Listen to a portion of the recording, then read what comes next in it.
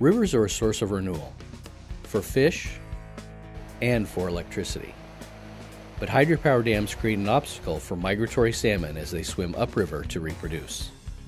To support the production of abundant clean energy without harming wildlife, the Department of Energy has called for new technology to understand and reduce the impacts of hydropower on rivers and fish. DOE's national laboratories are uniquely suited to address these challenges. Take, for example, scientists from Pacific Northwest National Laboratory in Richland, Washington. Their team is testing a fish transportation system developed by Whooshh Innovations.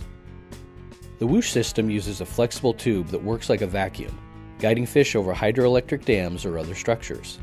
Compared to methods used today, this system could save money while granting fish quicker, safer passage through dams and hatcheries. We're looking at two different lengths of tube, both a 40-foot tube and 250 feet, to compare different scenarios where you might use this system. And we're comparing this to traditionally used methods to handle and carry fish by holding them in a net and carrying them, or by loading them into a truck and then dumping them into a pond or a raceway.